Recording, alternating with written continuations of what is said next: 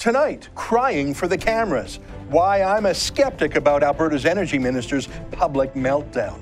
It's December 11th. You're watching The Ezra Levant Show.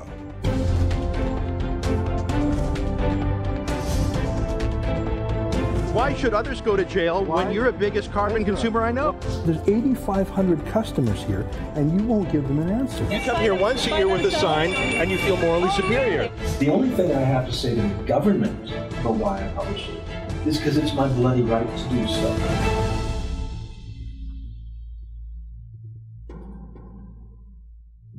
Just a disgrace out of Alberta, an utter embarrassment. The energy minister, Margaret McCuaig-Boyd, who is from a rural riding, she was forced, along with the other rural NDP MLAs, to vote against her own constituents and approve the farm unionization law called Bill 6.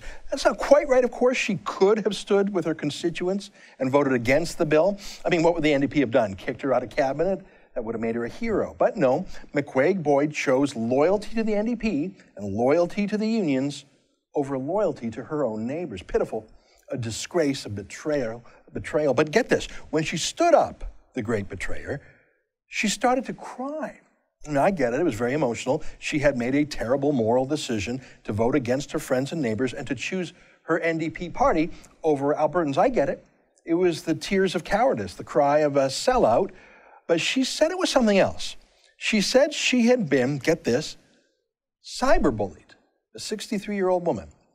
She said she had been threatened by people. She wouldn't say who, but she had been threatened. She was afraid. That's why she was crying as she stood up to betray her neighbors. Here, watch this display. We have received many calls, some in support, some in not, but a climate has been created where, where people are afraid to speak. I myself was somewhat concerned to go home last week. I do know now what it's like to be cyberbullied. I do know what it's like to have threats. But I do want to speak about the concerns of moving forward. Really, people are afraid to speak? Who's afraid to speak? She's not, obviously. What's she talking about?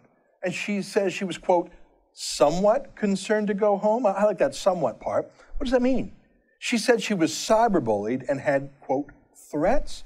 Okay, well, then I shouldn't be mean to her. I mean, if someone has threats to her, especially a woman, I can understand why she's crying, except that I wrote to her yesterday and asked why she hasn't reported the matter to police yet. Isn't that what you do when you have a threat? I've had threats. Most of the time, they're not serious. I don't take insults as threats. There's a difference. But once in a blue moon, if I get a real threat enough to make me want to cry, I call the cops. So why hasn't she done that? If it's cyberbullying, then where is the email or text message or Facebook message? Why not show it to police to prove it? Why would she talk about it before the perpetrator is apprehended? Why wouldn't she show all of us? But hang on, which was it? Was it a phone call or a cyber thing? Well, no answer from her office after a full day. If I get an answer, I'll let you know. Now, there's a temptation in politics, as in real life, to stand back when someone is crying and to take them at face value, especially a grown woman. If a grown woman is crying and says that there was a threat to her or a somewhat threat, the very first thing she talks about, well, get that person to a women's shelter, get her out of her dangerous situation. Isn't that what you do in real life to a woman who's crying? But in real life, someone who is threatened doesn't go into a big room called the legislature with cameras on and put on a show with a box of Kleenex handy as a prop. In real life, if you are threatened, you go to the police or to a shelter. You don't go to the TV cameras. Now, I've said before that McCuaig-Boyd seems like a sweet woman, totally out of her element. I mean, did you know she wasn't even consulted on the carbon tax before it was publicly announced by Premier Notley? Isn't that amazing? For 6 months, no one in the industry has taken her seriously as energy minister. She's got nothing to do with the oil and gas industry. Now her own government doesn't even pretend to take her seriously as energy minister. So she's like a deer in the headlights. So I'm tempted to believe her. She's just a naive woman out of her element, despite the weirdness of rushing to the TV cameras instead of the police, despite the vagueness and the contradictions in her story. But you know what? I don't believe her. Because she's not the first NDP MLA to claim a threat of violence. She's the fourth one. And the first three have all later admitted they were lying, and all three of them have apologized. The first liar to falsely claim threats against him was an NDP MLA named Shay Anderson. He publicly stated that a crowd of farmers protesting Bill 6 at the legislature was violent. Here, one of our MLAs got screamed at, and it was extremely violent and brutal. That's what he wrote. Really? So screaming, violent. Sorry, extremely violent and brutal, eh? Except Anderson wasn't even there. Our cameras were there, as were other media. There was no violence at all. There was nothing brutal. No one was screaming. It was actually a family event. Kids. Even someone brought a funny turkey. Shay Anderson, the NDP MLA, just outright lied. He slurred the farmers as violent. He lied. He wasn't even there. He's the boy who cried wolf. He later apologized after his smear had made the rounds online. Next came this liar, an NDP MLA named Cam Westhead. He lied too, though a little more subtly. He wrote a Facebook post implying that a Wildrose MLA and farmer named Rick Strankman was threatening some sort of gun violence if Bill 6 went through. Another lie. What Strankman was pointing out was that firearms are illegal on work sites insured by the Workers' Compensation Board, but every farm in Alberta has a shotgun or a rifle, which are tools on a farm for obvious reasons, like warding off predators that would come for the animals. But there's not a single farmer or rancher in the NDP government, so they have no idea that there's firearms on farms, and for a good reason. Or maybe they have an idea, but Cam Westhead wanted to portray Strankman as violent anyway. So he did. So Westhead smeared Strankman online, implying he was threatening violence. And Westhead later apologized after the damage was done. Do you see a pattern here? And then came the third of the NDP liars, Brian Mason, cabinet minister. Listen what he called the Wildrose Party and its farmer supporters in the legislature itself. Take a listen. These goons over here are...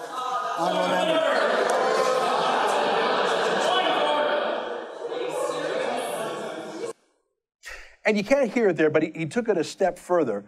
On the official record from the legislature, he also called them gangsters. Really? Goons and gangsters. Well, if you've been watching our network lately, you have seen literally a half a dozen town hall meetings, prairie protests, public meetings, things like that. And you've seen the most orderly, friendly, family-oriented, polite protest in the history of Alberta. I mean, seriously, have you ever seen cowboys and farmers protest before in your life? Have you ever seen a Hutterite farmer protest before? These people couldn't be more gentle, more civilized.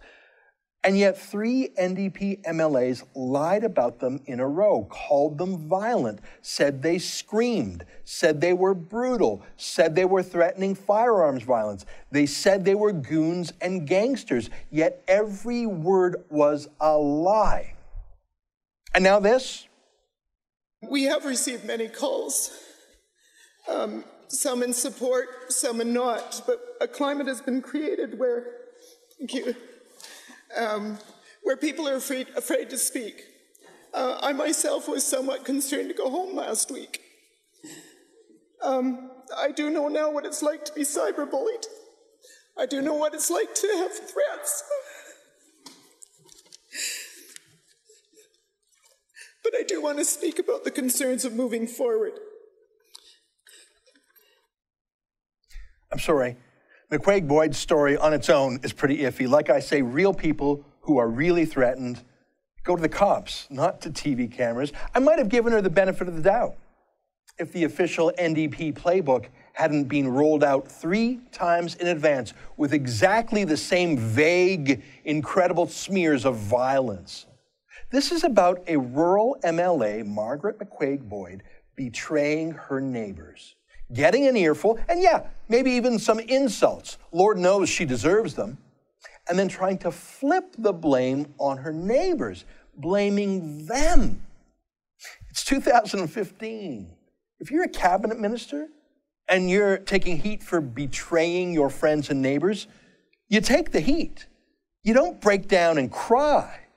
Not if the very next day you talk about strong women and women leading the province and how women can do anything men can do. You don't play the feminist card one day and then the damsel in distress the next day.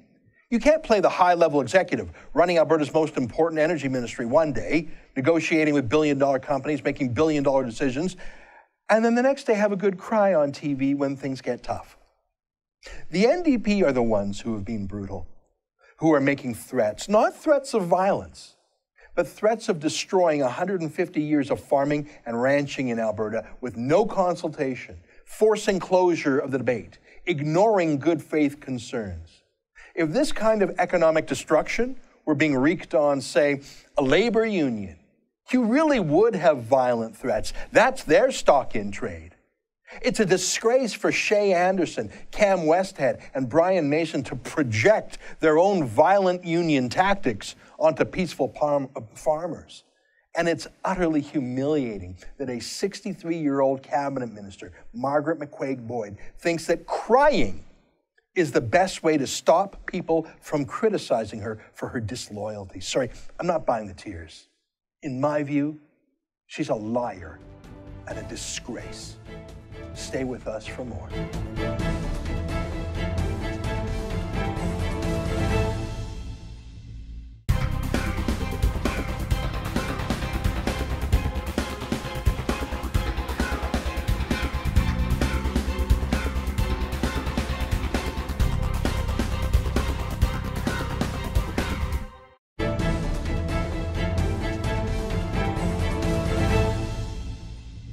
Welcome back. Hey, Justin Trudeau is the new Prime Minister, as you know. And the day after he was sworn in as Prime Minister, he cleared his agenda of everything less important to make time for a glamour shoot with America's Vogue magazine, with him looking dreamy, looking out into space, having deep thoughts. And then him sitting with his legs splayed wide open, hugging his wife with his legs, in a rather intimate picture, better put on a private wall in his own bedroom. But no, this is the image that Canada's new Prime Minister wishes to project in the age of Putin, the age of the Islamic State. This was the most important, most urgent thing. Joining us now from New York City to talk about this is our friend and contributor, Gavin McInnes. Gavin, I mean, the media are loving it. I mean, the Canadian media are so thrilled that Vogue has noticed our male model Prime Minister. The official people think this is wonderful. Am I alone to say, get a room, and when you're done doing your private stuff in the room, come out and be a public Prime Minister? Yeah, it's pretty embarrassing. And as a Canadian, I'm thoroughly embarrassed. But this is what happens when you elect a Zoolander Prime Minister. Canada, mostly women and young people, by the way, voted for a Zoolander Prime Minister, a male model. And what does he do? He male models. This is exactly what you asked for. And the thing that is so frustrating is no one else finds it embarrassing. The worse he gets, the more people go, oh, isn't he a gift from God? Yeah.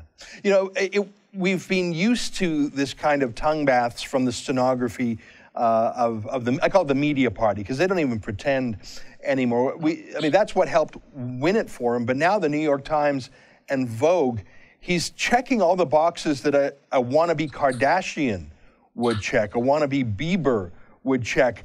And our intellectual class loves it. I mean, here's a guy, dropped out he was taking an environmental degree in college, dropped out, was being a substitute drama teacher, dropped out, went backpacking. I mean, he's a ne'er-do-well, never written a book, never started a company, never ran a business, never served in any way. This is really his first job. 100% of it is based on his last name, his inherited money, and how handsome he is. And the entire establishment class is gaga for him. I don't even get it. Who's watching The Watchmen? Is this what, are we so postmodern now that all that matters is how you look on Instagram and Twitter?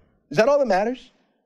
Yeah, well, look at who's voting. It used to be dads who ran elections. Landowners, taxpayers would elect presidents and prime ministers.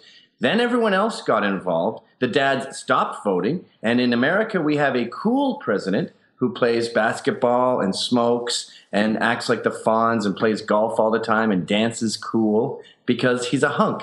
And in Canada, we have, again, a hunk. He's a himbo. We had Trudeau mania in the 70s and 80s, right? And Trudeau became so powerful and popular that he married a bimbo, a very attractive, stupid woman. And then she gave birth to kids that were 50% stupid.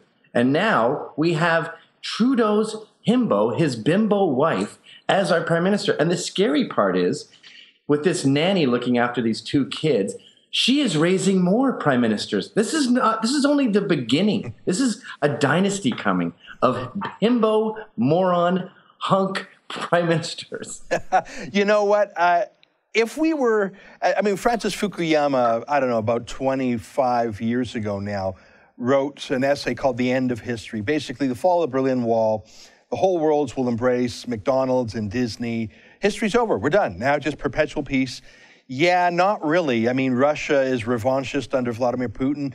The Islamic State and other terrorist groups are on the march, physically on the march through Europe and now into North America.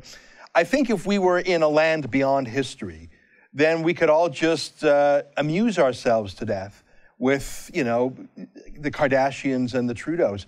But actually, history is coming back with a vengeance, and we have actually are returning to medieval-style brutality. You know, the Islamic State really is a state with 10 million people under it right now. I am worried that we are telegraphing to the world's countries, to our enemies, that we are weak and unserious, and to our friends that we are weak and unserious. Thank God we've got 3 oceans around Canada, or we'd be trampled like any European microstate too.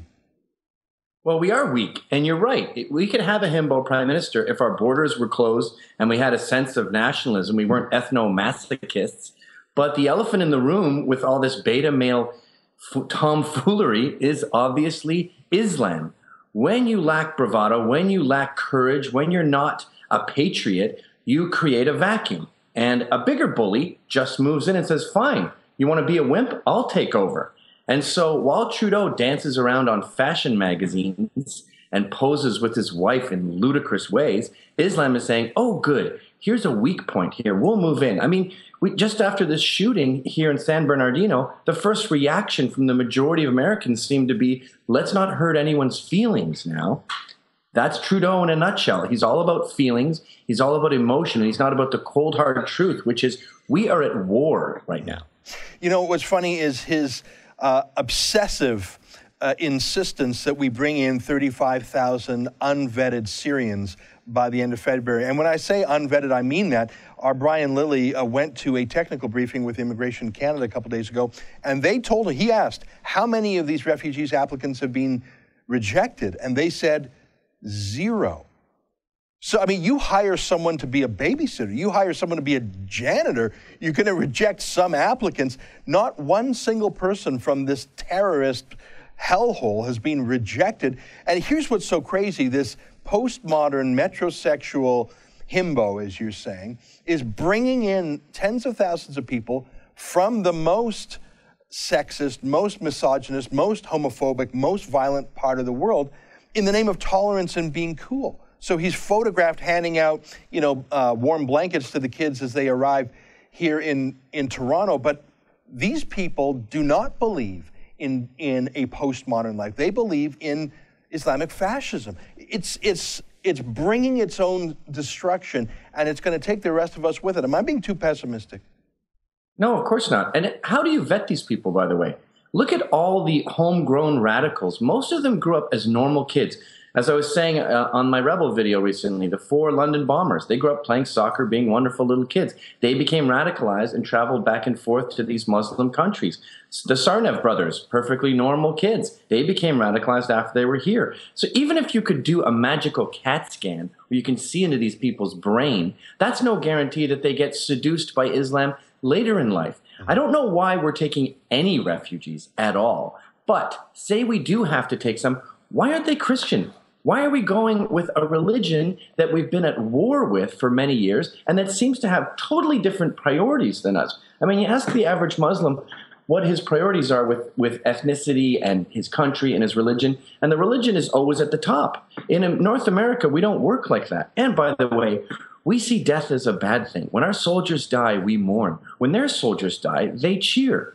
And it's the most bizarre enemy we've had in hundreds of years. And Trudeau's first reaction is, well, let's bring them in droves and spend a fortune trying to assimilate the unassimilatable. Yeah. Well, he's not even trying to assimilate them. There is no screening whatsoever along culture or ideology. Every single woman I've seen coming off a plane is wearing a hijab. There are no liberals here. They wouldn't dare to ask, do you believe in the separation of mosque and state? Do you believe in the equality of men and women? How do you feel about Jews and gays? You know, they wouldn't dare ask those because they wouldn't get anyone on the plane, and he's got to get his 500 a day quota. I mean, I believe in taking some refugees, but that means taking the lambs, not the wolves, taking some Yazidis, taking some Christian Arabs, taking some Kurds. I have no idea. This would be like in the 1940s, taking refugees who were ethnic German.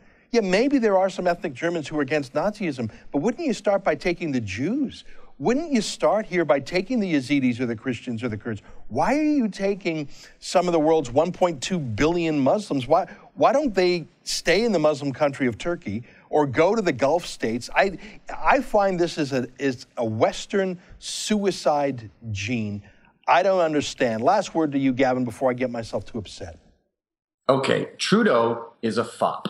He is royalty, and he's acting like, just picture him with sort of a big white wig and knee-high socks and a handkerchief. He is choosing Islam because it's dangerous and bold. It's like an ascot that clashes with your pocket square. It's an ostentatious political move, and that's why he's doing it. Ramifications are totally irrelevant to him. He's just doing what is the most fashionably bold move to do, and that's what you get when you have a royal fop for a prime minister. Yeah. Congratulations, ladies. Look who you elected. Yeah. You know, I just learned a phrase last week called virtue signaling. Signaling to the world how virtuous you are. It's basically what the Paris Climate Conference was all about. I'll cut CO2 by this much. No, I'll go this much. So, I mean, no one means it. No one's actually going to stop using jets, but they're signaling how virtuous they are by how far their goal. The difference between the Paris Climate Conference is no one actually means it, but when you do your virtue signaling by saying, you'll take 10,000 refugees, I'll take 20,000, I'll take 50,000, you actually mean it, and you actually bring the war into the bosom of your own country. Gavin, it's great to talk to you. Hey, everybody, that's Gavin McInnes. Check out his vids all over our website. Good to see you, my friend. Cheers. Hey, folks, stay tuned. More after these words.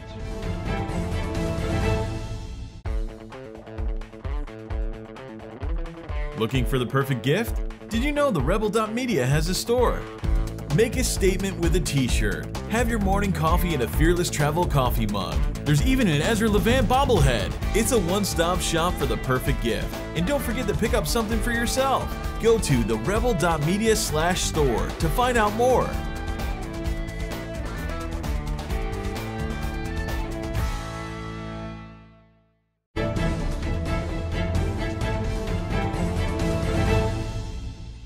Welcome back. Well, if you're with the Royal Canadian Air Force, there's a bit of a switcheroo in your strategic priorities. Used to be, we had 6 CF-18 jets pounding Islamic State terrorists in Iraq and Syria, but now that mission is being ended in favor of a new mission. Our RCAF will basically be bus drivers bringing Syrian refugees to Canada. No more war fighting, just a lot of immigration duties.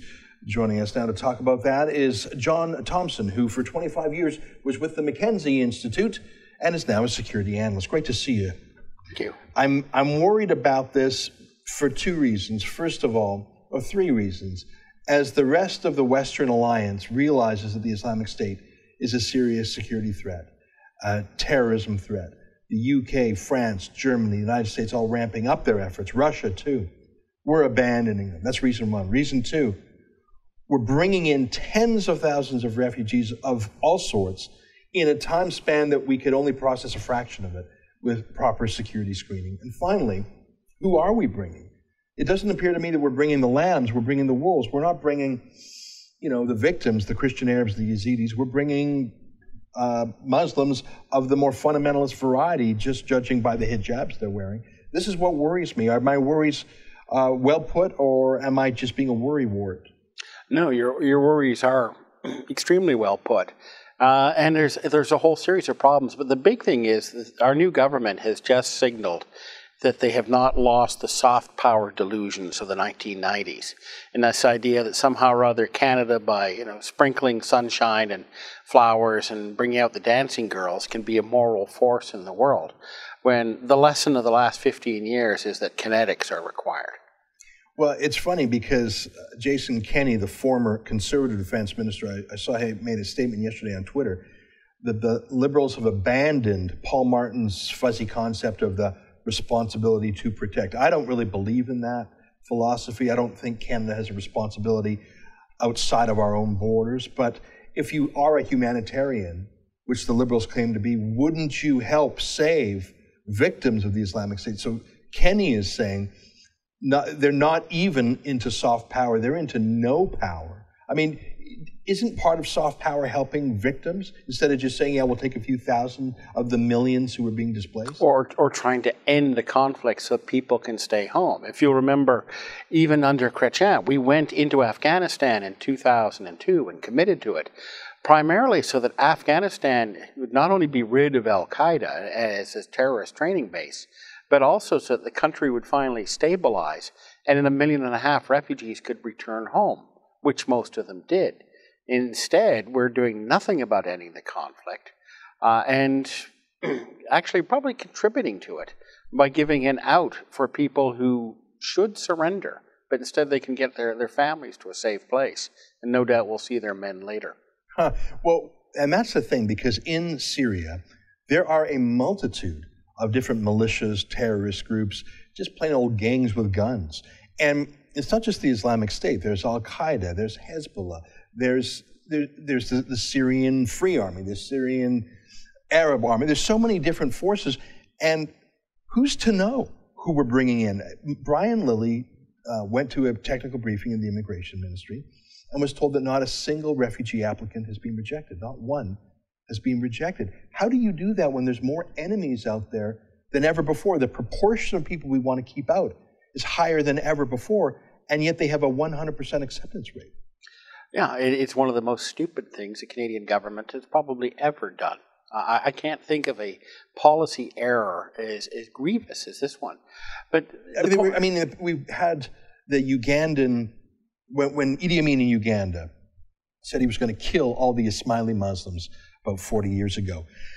We opened our gates to them, but those are the most liberal, gentle Muslims in the world, the Ismailis. They follow the Aga Khan. Those were not terrorists themselves. When we opened our doors to Vietnamese refugees, there were some crime issues and other issues, but there wasn't a terrorist threat to us. This is the first case I've ever heard of accepting refugees who amongst them are part of the warring ethnicity. I mean, it would be like taking refugees during the Second World War, but taking Germans instead of Jews or other victims. Taking members of the Waffen-SS. Well, and not screening for them. Exactly. How's this going to end? I mean, there's lots of photo ops today. I mean, the Prime Minister's selfie is there handing out and to very carefully selected pictures. I heard that there were 24 people on that first flight last night who were sequestered and quarantined by the RCMP. I don't know if that was for security reasons or health reasons. Do you know anything about that? No, nothing yet. And this is not something that the government might be willing to share.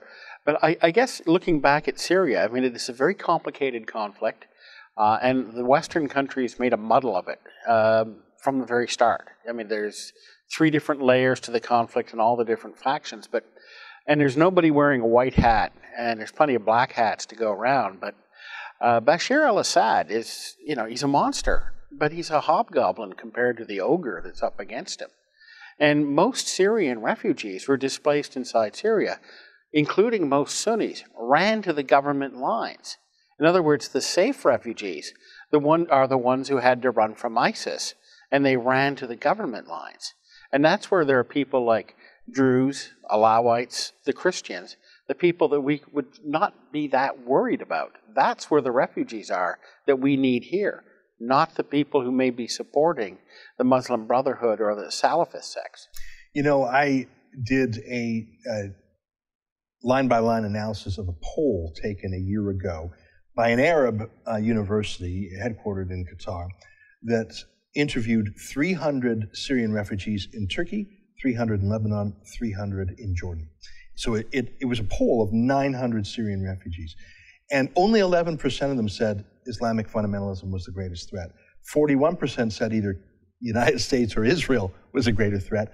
And depending on how you ask, 31 to 37% of them were against the war on ISIS. So 37% said they didn't want the coalition to fight the Islamic State.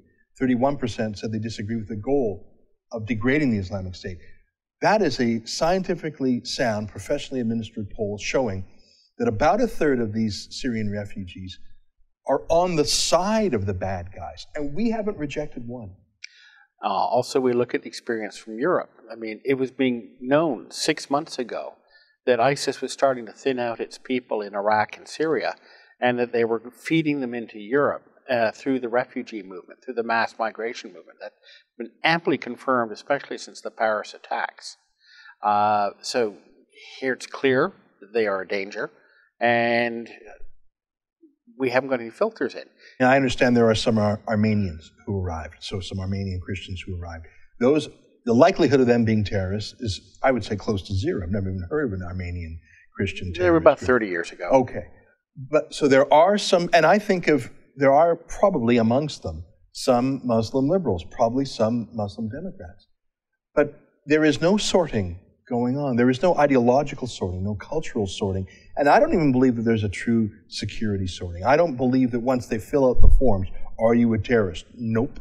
I don't believe that there's any human checking going on. You can't check 500 people a day. We don't have the RCMP or CSIS resources, let alone the language skills. Well, there is a lot of automation that might have to be done. We'd be checking the names against the lists of other countries and against Interpol.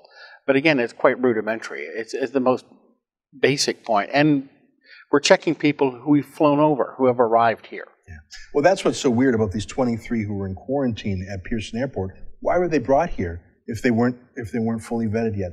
John, it's good to talk to you. I find this deeply troubling, and there's two more problems. The opacity of the government, just refusing to give information, confusing their own people. We were told the flights would come from Jordan. This flight was from Beirut. They clearly don't know what they're doing. And the pure cheerleading by the media in Canada, including the front page of the Toronto Star, not with reporting questions, but welcome. I don't mind being welcoming of lambs, but not screening out the wolves and welcoming them too. I think the media is letting us all down. It's good to see you, John. We'll talk more about this, I'm sure, in the weeks and months ahead. And hopefully our worries will not come to fruition like they did in San Bernardino. But I wouldn't bet on it. Folks, stay with us. There's more on the Ezra Levant Show. Ontario residents are being hosed on electricity prices. The latest Auditor General's report says we've been overcharged by $37 billion over the last several years. That works out to nearly $2,800 for every man, woman, and child. Why? Mismanagement and bad policy choices from the Ontario Liberals.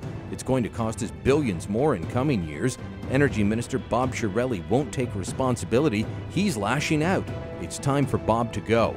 If you agree, go to firebob.ca. That's firebob.ca and make your voice heard.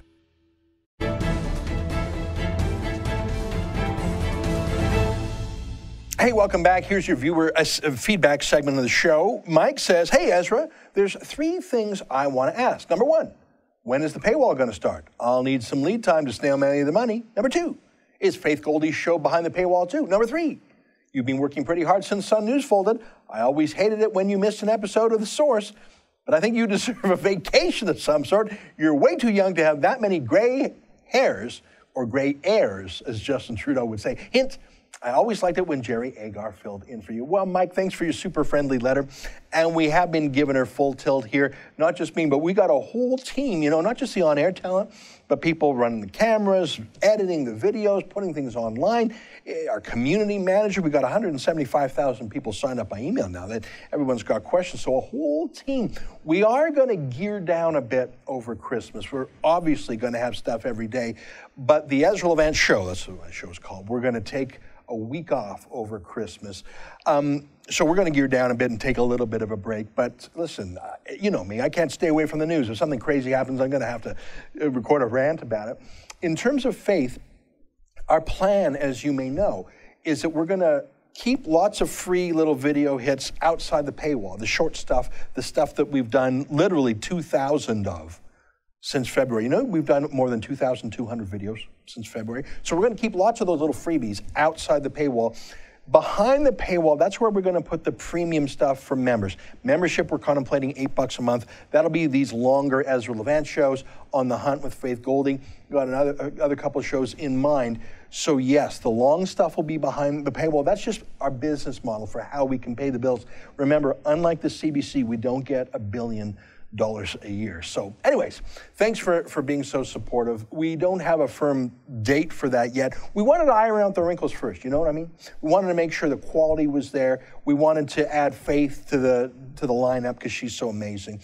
By the way, super response to her debut show last night. It was a huge hit, lots of clicks, a ton of emails. I couldn't be happier, so thanks for that. Okay, next letter. George writes, I can't believe the negligent response of CSIS to reporting possible terrorist activity. Perhaps you could help me publicize the lax security measures we seem to have here in Canada. While walking in the East Don Ravine on December 10th, I have noticed and photographed a huge ladder under the bridge that the GO train crosses over many times a day. There were several people with flashlights in the dark little room just under the bridge. The next day, the ladder was gone. Now, if I were a terrorist bent on mayhem, what better opportunity I could find than blowing up the bridge when the train approaches? I have reported the suspicious activity to the Toronto branch of CSIS. The nice gentleman asked if I reported this to the local police, and then he said that if I see anything else, I should call back. The slogan, if you see something, say something, is only useful if there is someone listening. Hey, can we put that picture back up for a second? Look, I take your point, and let's look at that picture there. Yeah, I see the ladder to the bridge, and if you saw people there, that is something that would make a fellow scratch his head. I'm not an expert in security. Maybe those were workers checking something. I don't know. Frankly, my own instincts tell me it was not a terrorist or criminal act, but let me tell you what I thought when I read your email and saw your photo. Here's what I thought. We have been trained not to see something, say something. Remember that whole Ahmed Mohammed, the clock bomb kid in Texas? That whole exercise was teaching people, if you see something so outrageous like someone with a suitcase bomb, if you dare report it, you'll be ridiculed by the media as racist. You'll be sued, which he's suing the whole school board now and the Texas authorities, and the Attorney General of the United States is investigating. So you are so right, and I think the reason why your letter resonated with me is because we've got Islamophobia phobia. We're afraid of being called Islamophobes. So that fear is actually a higher fear than the fear of the terrorism itself. We saw that in San Bernardino. Remember that the neighbor of the terrorists saw at night a bunch of Middle Eastern men working in a garage. That's where they were making the pipe bombs. Thought it was highly unusual, but didn't dare report them because he didn't want to be called racist. Same thing with Nidal Hassan, the Muslim at Fort Hood, in the U.S. military, who basically said, I'm a soldier of Allah. That was literally on his business card. And his commanding officer just said, you got to tamp that down. Like, he didn't want to make a fuss. He went on to murder more than a dozen people there. My point is, I don't think in my layman's judgment that what you saw there was some terrorist preparation. But I also know that CSIS, the RCMP, the Toronto Police Service, and certainly our political and media class have got regular Canadians so afraid to report things that they're actually more afraid to report than of the underlying terrorism. And that has paved the way. And, you see it even in the non-vetting of these migrants from Syria. As I've mentioned so many times now, Brian Lilly heard from the technical briefing of Immigration Canada, not one single refugee has been rejected of all the applicants. Don't tell me that's possible. Don't tell me that's possible if you're having any standards. But you want to be the immigration officer who says no? You want to be the CSIS or RCMP officer who says no? I think we're in danger because we are being numbed to the most dangerous people out there. We're more afraid of being afraid. Zandra writes, next letter, Zandra says, I regularly receive your emails and appreciate the information that you send out. However, I wish you would stop the name calling in your mailouts. You will never win over others by calling them names. It is a poor form of speaking when in debate. It is not permissible or admirable, even in the they did it first. Please consider always attacking the issue rather than the persons. All right, well, let me address that in a few ways. I usually don't use meaningless insults like dumb. It's true, yesterday I called Leonardo DiCaprio a dumbass. It is true. But other than occasional examples where you really gotta use an insult like that, usually I use names that are labels with meaning. Like, for example, I called Omar al-Jabra an extremist. I called him anti-Semitic. You could call those names, but they're not just personal insults. I mean, you may take them as insulting, and frankly, I hope you do, but they describe his characteristics. Omar al-Jabra, I'm just using him as an example, because I think that's what you might be referring to. He is anti-Semitic. It's not just my view. The Federal Court of Appeal tested that when the Canadian Arab Federation whined about having its government grants cut off because it was anti-Semitic. The Federal Court of Appeal said that's a reasonable opinion to have based on their conduct. So is that name-calling, or is that an accurate description of the Canadian Arab Federation that back in the day was run by Omar al-Jabra? That's an example there. When I call people, for example, I called the people who were trying to shut down Trinity Western University's law school program, I called them anti-Christian bigots. I called them the real bigots. Yeah, that's sort of a mean word, but what else would you use to describe law societies in BC, Ontario, and Nova Scotia that say we're not going to allow Christians to become lawyers if they go through Trinity Western University because they've taken this Christian conduct pledge? I mean, what is that other than religious bigotry? So I understand what you're saying. You're saying don't make the personal attacks, but when you describe the character of some of these people, like Margaret McCuaig-Boyd, I'm sorry, I believe that she's lying. And that's the reason it's news. That's not a throwaway insult. That's not saying you're a dum-dum. That's saying I believe her crocodile tears were fake. And that's just my opinion.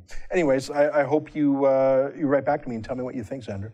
That's it for today. That's it for the week. We've got more content all the time. We'll be back on Monday with the show. And hey, wasn't Faith amazing last night? I'm so glad she's part of our team. Send me your feedback to Ezra at TheRebel.media. Tweet me at Ezra Levant, or join our Facebook page. You know, our Facebook is so lively. That's actually where we get most of our traffic. Did you know that? Anyways, that's it for me. Keep fighting for freedom. We'll see you on Monday.